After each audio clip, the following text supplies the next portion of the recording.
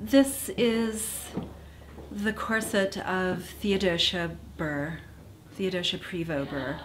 She lived in Hohokus, New Jersey, in a house called the Hermitage, and this corset is in their archives at the Hermitage.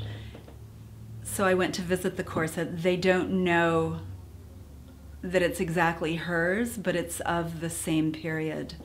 And it was such a beautiful form. I measured and recreated the corset as an exact replica, and then I recreated it again with this illusion brocade so that you could see through it. And I have it encased between two sheets of mica with her letters.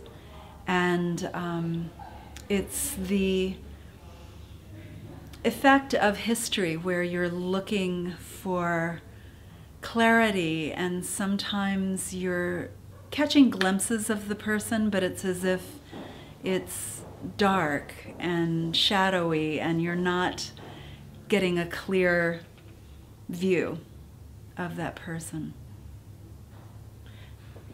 Corsets are also sculptural, and this, to me, flattening it and seeing it this way is the way that you best see the part of corsets that fascinates me is the structure and how you gain that. And this piece tells me more about the construction of a corset than anything else.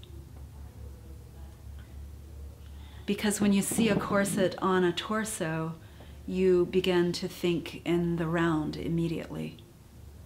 And this is the flat pattern